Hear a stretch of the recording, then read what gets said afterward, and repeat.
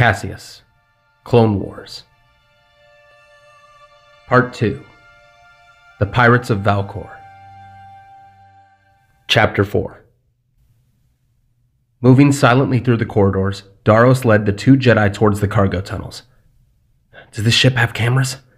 Not that I've seen. We should be safe, if we don't cause a commotion. If I had my comlink, we could contact our ship to send help. We're too far out for your signal to reach. Besides, the ship's comm relay has a failsafe that blocks any outgoing signals that are foreign to its own. Soon, they came to a blind corner. Peeking around, Daros made sure the coast was clear before ushering the Jedi to the cargo bay. Inside were many boxes and crates, filled with everything they had stolen. Treasures, foods, and all manner of valuables. You'd think this room would be guarded. This is about the time they drink and feast. There should only be a few of them patrolling.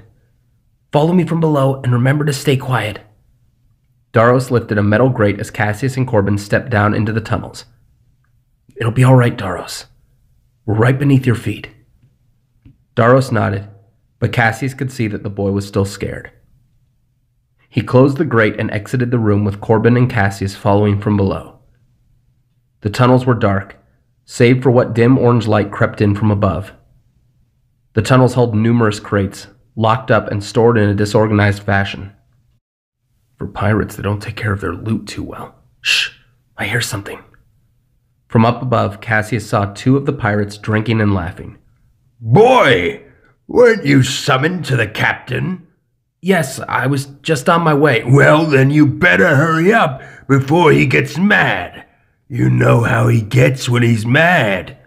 Yes, sir.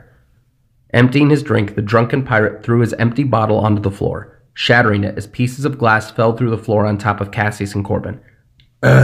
Pick that up first. Daros nodded and scooped up what pieces of glass he could before continuing on his way. Poor kid. We'll get him out of here.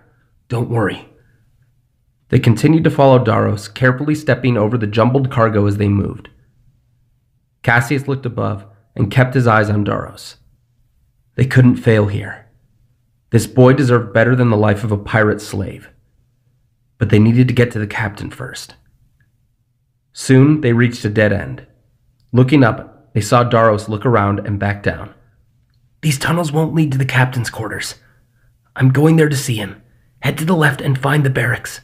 If you're quick, you should be able to get out before the rest of them return. What exactly do you think you're doing, boy? Daros quickly shot up.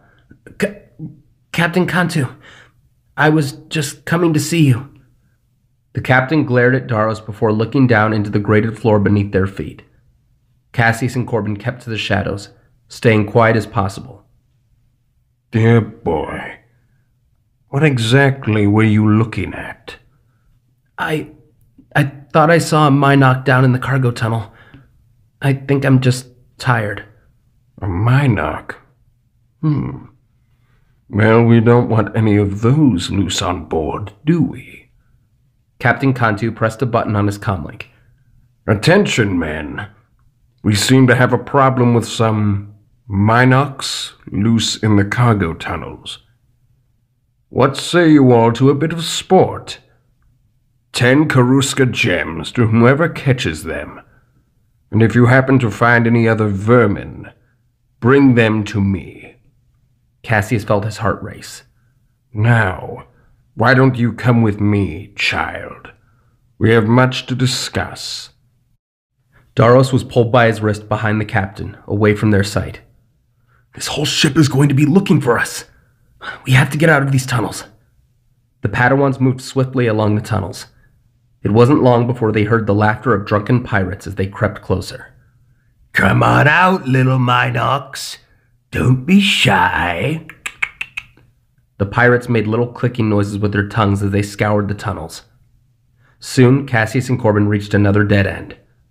They could hear the pirates closing in. We're trapped. Caseus looked around for anything they could use to defend themselves. Suddenly, he saw the stuffed head of a creature on the wall. A wampa head, and nearby a white pelt. Okay, I've got a very stupid idea, but it's the only one I've got. What is it? Caseus took the wampa head from its mount and placed it onto a large rolling chest before covering it with the pelt. We send this at them and try to distract them. How is it that's the dumbest thing I've ever heard you say after knowing you nearly 20 years? It's all I can think of right now. Fine. When we die, though, remember your little puppet show caused it. Caseus and Corbin hid, and soon they heard footsteps nearby. Here, little critters. We'll make this nice and painless. As one of the pirates shined his light into the darkness, he found himself face to face with the wampa head. Shouting in surprise, he leapt back as Caseus and Corbin used the force to shove their makeshift monster towards the group of pirates, knocking them over. Wampa! Help! Caseus saw his opportunity and grabbed one of the blasters from the downed pirates.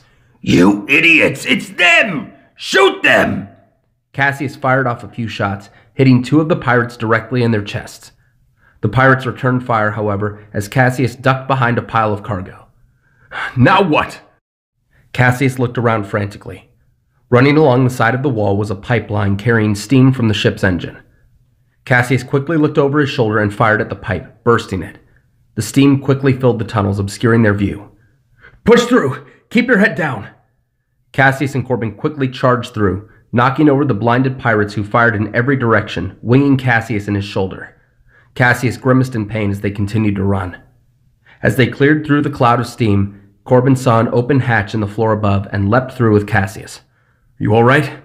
No, but I'll live. Carapace, that hurt. Don't cry about it now. We have to find Daros. Right. This way.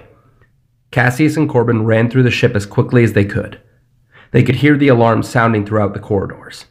The pirates knew they had escaped now. They needed to get to Daros, fast.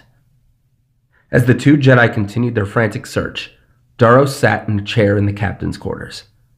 Cantu sat mere feet from him, staring intently. I've given you much, Daros. A place to live, food, security. I even put you in charge of a very important mission earlier today, and you thank me by stabbing me in the back. Sir, I didn't... Cantu reached over with his lanky arm and struck the boy on his cheek. The force knocked him to the floor. You will address me as your captain, boy. Daros hoisted himself to his feet, not daring to look the captain in the eyes. I should have known you would betray your family. But it's not your fault. The Jedi are predators amongst the flock. What did they promise you, Daros? That you would be free? That you'd be taken away from here? Do you honestly believe they care about you? After you got them captured? After what happened to their soldiers? If given the opportunity, they would leave without you. They said they wanted to help me. Of course they did, poor child. They told you what you wanted to hear. After all, you have a good heart, and they used that heart of yours to turn you against the only people you have. Daros began to tear up. He didn't want to believe it. Cantu reached over and gently held the boy. Oh, my little friend, you mean nothing to them. You're simply a means to an end. Cantu suddenly felt a sharp pain in his ribs and fell back as Daros used a piece of the broken bottle he had picked up earlier to stab Cantu. So, you would side with the Jedi? You don't care about me. You bring nothing but suffering. You're a monster. Cantu laughed and stood up, holding his side. If you want to see a monster, I will show you a monster. Cantu lurched forward as 4 extra arms sprouted from his back. His devilish grin grew as his jaws dislocated, revealing a large, gaping maw full of razor-sharp teeth. His already imposing stature grew even larger. Now, boy, I will show you what true suffering is.